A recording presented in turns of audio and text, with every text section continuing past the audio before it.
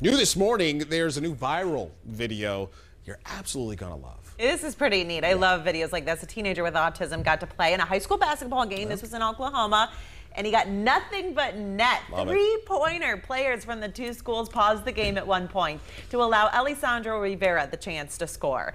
After a couple tries, like I said, he made that three-pointer. His mom's so happy to see him play. She said basketball has really helped build his confidence.